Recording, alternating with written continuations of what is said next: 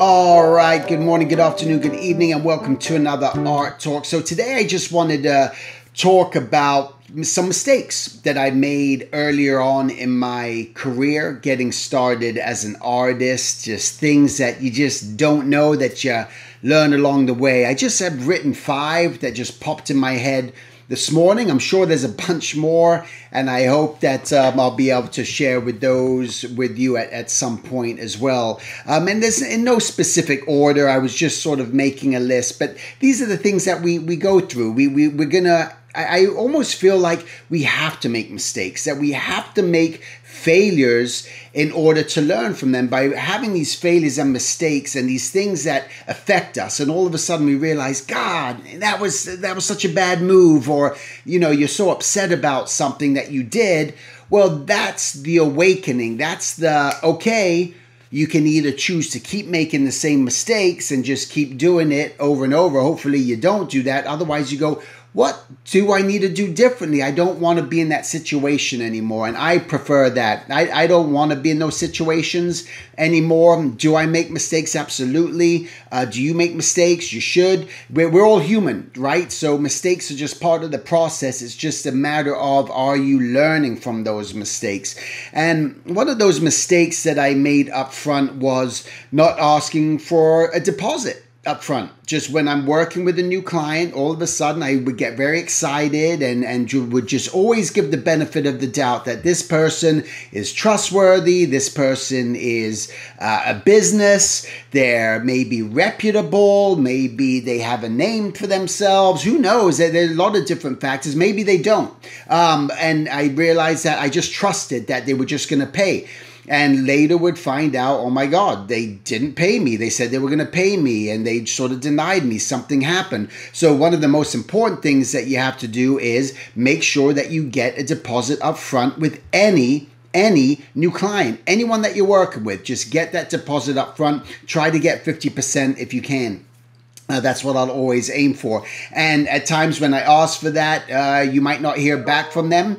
And that just happened to me recently, as a matter of fact. I wanted 50% up front, and all of a sudden, never heard from them again. Oh, surprise, surprise. So there you go. You just start to really find that some people, they're just not legit and maybe weren't going to pay you anyway. So that's something to think about. And also just do your due diligence. Make sure that you're researching them online. If anyone you get contacted with, you've never heard of them before, just Google search them. See if there's been any bad comments written about them. See if there's a just if they even exist, if they're even a company. Like, what are they? Because sometimes people make these claims and they're really not who they say they are. So just really make sure that you keep that in mind. All right, number 2. This was where I avoided learning how to really construct forms. I didn't pay attention to construction. I was always jumping ahead because it was fun. I wanted to get to the meat and potatoes of it. I wanted just to get to the final product. I wanted to just thought that I could do just a better job just by going straight at it without even thinking or learning about how to really construct and slowing it down in that area. I'm really paying attention. And that's such a vital process and part to your growth, that if you're not realizing it now and you're one of those artists that keeps jumping ahead too much, just trying to do things that you're not even ready for yet, you're going to find you're going to hit a lot of walls. You're going to hit the frustration wall. You're going to be not always satisfied with your artwork. It's going to take a lot longer. But when you realize, my God, I just got to really slow this down. I really got to learn how to construct. I really got to learn about my forms. I really got to learn about these things. Putting these pieces of the puzzle together will make my drawings that much better. That's what we got to aim for, and that's what we got to really pay attention to. So that was another thing that I did, was by avoiding that, and I shouldn't have. And luckily, I came to my senses and realized how important it was and started to really develop that. So that's something else. The next thing, let me see. I undercharged when I knew I was worth more. I just felt, got scared, got nervous about how much to charge. So I ended up just undercharging, and then people would be like, okay, fine, that's good, and do it and realize, man, they got so much more from me than what I deserve more for what I did for them and what they're benefiting from it now. Maybe they ended up using it for something that they ended up benefiting more and charging more and everything. And just that mindset of just that, well, being nervous and scared that I'm charging too much. And sometimes that can happen, but if it's a decent client, they'll negotiate and they'll say, you know what, that's not in our budget. Can we do something like this instead? If they really want you, they're going to do something like that. So be prepared for that negotiation. It's going to be a very important thing. Number 4 was I would avoid just drawing hands, drawing feet, drawing the things that were difficult for me to do, because it was just easier to shove a hand in the pocket, behind the back, and not pay attention to it because it was difficult. And that's where I found that just trying to avoid difficult situations in your life is not the right approach to life in general. I think you got to face things head on and any sort of difficulties. And it's not just about drawing hands. It's about doing anything that don't be afraid of that and avoid things just because they're difficult. You're going to have difficult conversations. You're going to be thrown into difficult situations.